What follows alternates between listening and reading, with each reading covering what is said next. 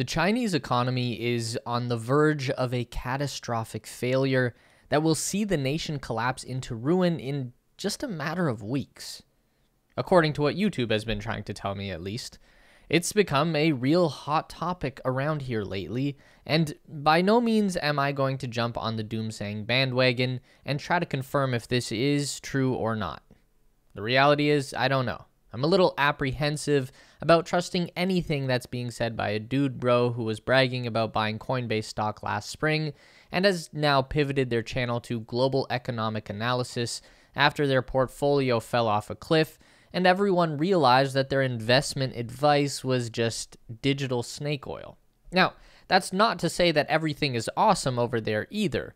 They are objectively going through a rough patch in the People's Republic, and that's likely to get worse before it gets better. Now, we don't talk about economics, but we do talk about space exploration. And it's worth digging into what all of this turmoil might mean for China's space program, because there's a chance that the most successful national space program that we've seen in decades could be knocked off the rails by economic chaos. Or is there? There are a few different ways to look at the situation, but I'm going to drop the hypothesis that an economic downturn could actually be good for the Chinese space program, even if it will almost certainly be horrific for the Chinese people. Let's see if we can support that theory. This is the space race. So, what exactly are we talking about when we say China's economy is collapsing? Just a few years ago, they were the fastest growing economic force in the modern world, destined to take over as the new global superpower. They're certainly on their way to taking over the space race. If NASA can't get SLS and the Artemis program to work, which at the time of writing is still sitting broken on the launch pad, then we might as well hand the keys to the moon over to China. China leveraged their massive population and the unwavering dedication of those people to support their nation. The Chinese went through some really bad stuff to get where they are today. The Cultural Revolution of the 60s and 70s that killed millions, the economic reform of the 1980s that culminated in the Tiananmen Square protests and subsequent massacre. By the 1990s, more foreign activity arrived in China. US companies loved that they could manufacture their products in China for just a small fraction of the cost that it would be in the US, and with higher productivity. China quickly became the factory of the world. Whatever tacky, cheap junk we felt we needed in the Western world, they could make it for us at pennies on the dollar. The Chinese workers became the fuel that fed the economic machine. The Chinese adopted the 996 working hour system. I don't know if you've heard of this one. This dictated the new standard working schedule as 9 a.m. to 9 p.m. 6 days a week. This also killed a lot of people, just much less violently this time, so it was harder to pin on the Communist Party. Starting around 1995, China's gross domestic product began to rise massively and consistently year over year, and this growth fed the country's ambitions for space exploration. China quickly achieved their first human spaceflight, started establishing their own satellite infrastructure, landed a rover on the moon, landed a rover on Mars, landed another rover on the moon, and put a series of space station test modules into orbit that culminated in the Tiangong space station, which is now 2/3 complete.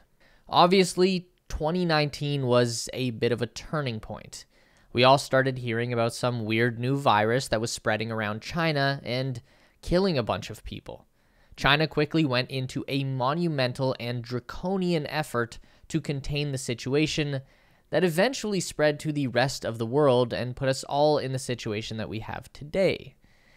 Yay.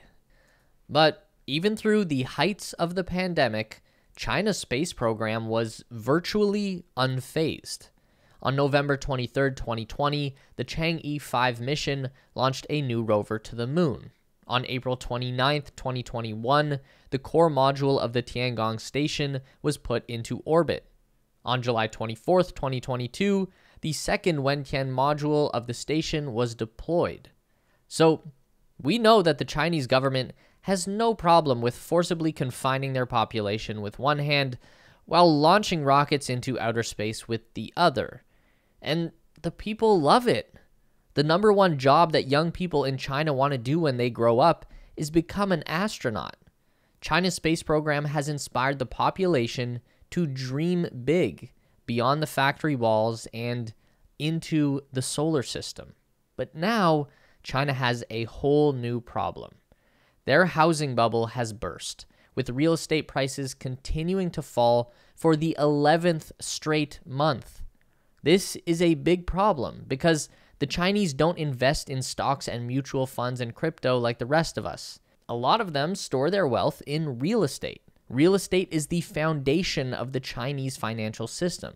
People own homes that are valued at 20 to 30 times their annual salary. At the same time, the Chinese government is clinging desperately to a zero COVID policy in a world where the virus is rampant and unchecked. And that's led to work not getting done on major housing development projects. The Chinese people have put down deposits and are even paying mortgages on homes that have not even been built yet and may never even be built at the current rate. Chinese developers are in big trouble because their business model relies on constant growth. They take out massive loans that they can't afford to pay back until they get more money to build more homes, which they finance by taking out new loans. But if they can't build homes, then they can't get more money. And if they don't have new money coming in, then they can't pay back the debt that they already owe. They certainly can't give the deposits back to the people who paid for the homes that they haven't received because that money has already been used to pay down the debt that the real estate developer couldn't afford in the first place. Some might call this a Ponzi scheme, but I don't know. So the people are pissed. The real estate developers are pissed. And the Chinese government is starting to look pretty bad. And if things keep going this way, they might get desperate. And that's where the magic happens. Governments are a lot like magicians. They rely heavily on distraction and sleight of hand. If people are freaking out about one thing, you divert their attention away with something flashy. So, if China's economy is weakening and the devotion of their citizens to the cause of working themselves to death is falling off as well, then what magic trick might they pull out to make everyone forget about that? Well, a demonstration of military force is a classic move. There's nothing like war to kickstart the economy. It works wonders as long as you win, so you'd want to pick an easy target. Let's just say it's a bad time to be a resident of Taiwan. But a more modern-day 20th century approach to this situation has been to aggressively pursue space exploration. China has already gotten their people to buy into the space program. They have hundreds of millions of eager future astronauts at their disposal. So, maybe instead of rallying the troops around waging violent war against some other here on Earth, what if China could rally their people around the common goal of conquering the moon? People might stop worrying about their condo that is never getting built on Earth if they're promised a free house on the moon, right? It sounds a bit crazy, but it wouldn't be that far off from what the United States has been doing for the past 50 years. Let's talk about that. One of the best ways to understand something is by analogy, drawing comparisons to more familiar things that we already have knowledge of. So, I thought that we could maybe use the American space program as a good analogy of how a government might leverage their interstellar ambitions to distract from something else going on that would otherwise make them look bad in the eyes of the public and the other nations of the world. I had a hunch that we could find some coincidences, if you will, between major U.S. space program milestones and periods of economic downturn, conflict, or generally bad publicity. And it's actually shocking just how well this lined up. So, the first American to reach orbit around the Earth was Shepard. This flight took off on May 5th, 1961. This was 2 weeks after the Bay of Pigs invasion in Cuba that was a failed coup to overthrow Fidel Castro by a faction of his own people. This rebellion was financed and organized by the US government. But people didn't know that at the time, so it's probably just a coincidence. Speaking of JFK, his "We choose to go to the moon" speech was given on September 12, 1962. 1 month later, Cold War tensions would boil over and peak with the Cuban Missile Crisis, a standoff that nearly wiped out human civilization. But Kennedy couldn't have known that that was going to happen, could he? Probably a coincidence. The first moon landing took place in the Summer of Love, 1969, the peak of the hippie counterculture revolution. By the winter of 1969, the U.S. would hold 2 draft lotteries to forcibly conscript young men into combat service in the jungles of Vietnam, a place where many of them would die violently. The U.S. continued to land people on the moon for the next 4 years as the Vietnam conflict escalated. So, we know that you can fight a war and overcome a civilian uprising and run the most successful space program in history all at the same time. But again, probably just a coincidence, and definitely couldn't have any modern parallels. The first flight of the space shuttle occurred in the spring of 1981. The summer of 1980 had seen the peak of the Great Inflation at 14.5% price inflation year over year and 7.5% national unemployment. Right now, we are freaking out over 9% inflation, and there are vastly more jobs available than there are people who want to take them. They had it much, much worse in those days. But the space shuttle was pretty cool. In 1998, President Bill Clinton was discovered to have been getting favors under his desk from White House intern Monica Lewinsky. Although the president insisted that he did not have sexual relations with that woman, this was the same year that the core module of the ISS launched to orbit. But again, gotta be a coincidence, right? Like, damn. In 2003, George W. Bush declared mission accomplished in his war against Iraq. In reality, the violence would escalate to its peak in the years from 2005 to 2007. In 2004, NASA Constellation program was born, with the vision of returning a human presence to the moon and even reaching the planet Mars with a crewed landing. Some might call that a distraction if they were so inclined. In June 2017, Donald Trump signed an executive order to reestablish the National Space Council, a move that would birth the current-day Artemis mission to the moon. This came shortly after Trump fired FBI Director James Comey, withdrew the United States from the Paris Climate Accord, and came under investigation by Robert Mueller for collusion with Russian operatives. But, to be fair, Trump is literally always involved in some kind of controversy, so it's hard to call any one thing a coincidence. But that one does seem to have a strong correlation, maybe.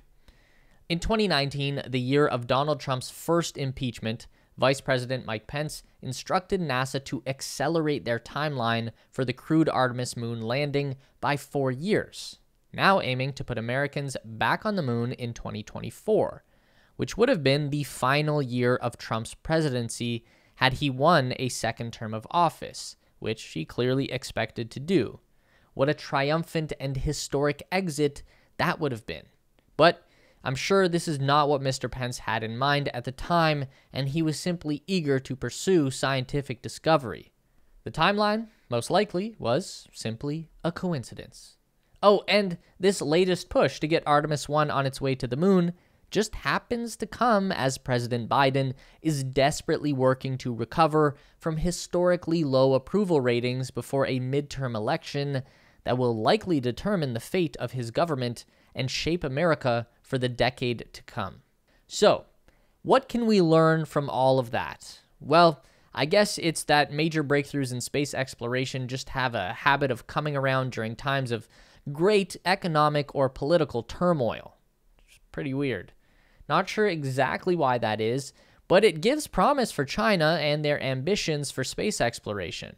Even if the Republic's economy were to go through a minor collapse, and even if there is a massive social unrest, even in the face of a violent crackdown, and even if they were to wage a low-key war on a very minor target like the island of Taiwan, history proves that it should have no negative effect on their space program. If anything, this will lead them to even greater success. I can't believe I just said that. If only someone could figure out why that is. I don't know. What do you think is going on? Let us know in the comments below. Meet us back here every week for more updates on everything aerospace industry and interstellar exploration related. Make sure to give the video a thumbs up today if you liked it. That really helps us out for real. And subscribe to the Space Race for more videos just like this. We do one long form essay and one news update every week. And if you'd like more, we've got 2 more on the screen for you right now.